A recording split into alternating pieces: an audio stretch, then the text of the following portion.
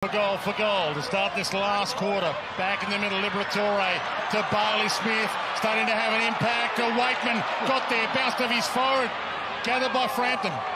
Dude caught, dispossessed. McNeil shut down from behind. Dunkley the crumb. Dogs are in front. Pressure on Heppel. Redmond deliberately didn't take position, otherwise he would have been caught, just like Draper was.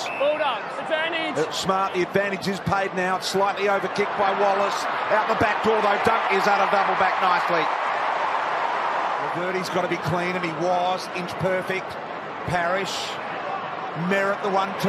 Always going to be tight. Just got rid of it. Norton collects. Goes deep. Dunkley, can he get back? He can, yes! Richards again. Norton to fly. Got 4 on the night. Look at the numbers around this ball. Jonas was crude. Well, it goes through. Second goal of the term for the Dogs.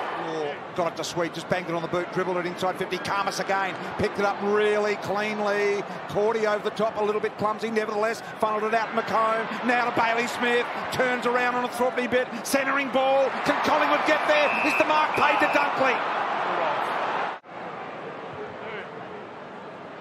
Goes in the air, looking for Dunkley again. I reckon he hung on to it. He did. Was in the area. Another great tackle, not to push. Oh, and 50-50 JB. No, it's not going to work. He put the hands in the air to go. It's exactly what he does. It's never enough, is it? Never, ever enough. Jamara in the ruck. Down level, fighting hard, Josh Dunkley. 5 behinds in the first 5 weeks, 10-2 after that. And Dunkley ices the game for the Dogs. Picked up, and there was Bramble. Glibber, quick boot out of the pack, 1-on-1 with Norton. Trapped it in front. Johannesson went and got it. Shoveled out the handball to Norton. Good, nice handball to Dunkley. Dunkley's over to front, the goal, and he's got it. Dunkley was doing a bit of a negative job on Sinclair early in the quarter. Now Dunkley. As the Dogs now look to turn the screws. Dale just outside his range.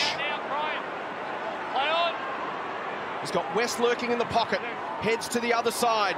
Ugle-Hagan makes some space for Dunkley at the back to run into. On the screen, you go through his CV and it's just next level. Nothing that he hasn't achieved. Oh, big launch. Dunkley flies. Spectacular grab. Push Henry under the footy. Perfect time grab. Very capable forward. So Logue would have got the free kick advantage paid, and it's not an advantage at all. English, short, Bruce, bangs it. Ugle